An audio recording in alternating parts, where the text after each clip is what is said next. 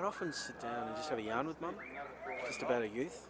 I've always been interested in history, and I just wanted to know about other people's history. Anyway, I was talking to her, and she often would talk about, times when she went to Thailand and Vietnam and the Philippines, and she'd talk about these times, and I didn't know anything about it. And she mentioned Vietnam once too many, and I stopped her one day and I said, "Tell me more.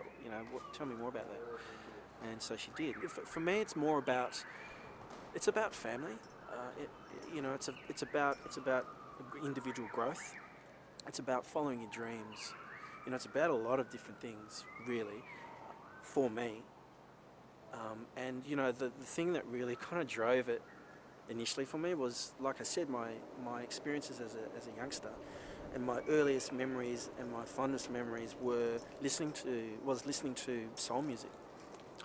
It's really quite simple, quite that simple, And I used to sit in this car in our driveway by myself in a family car, had a little tape deck, and I would listen to this. So this kind of stuff would inspire me a lot, listening to Motown's Greatest or whatever, and it just sort of grew like that for me.